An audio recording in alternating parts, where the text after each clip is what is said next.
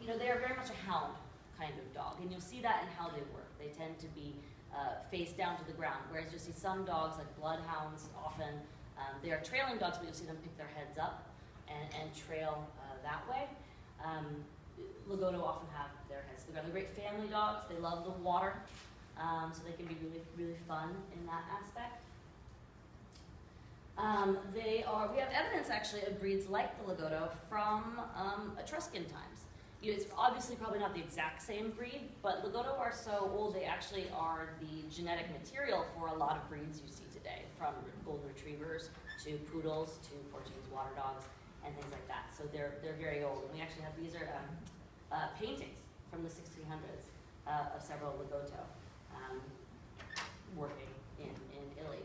And they originally were used as boats, yeah,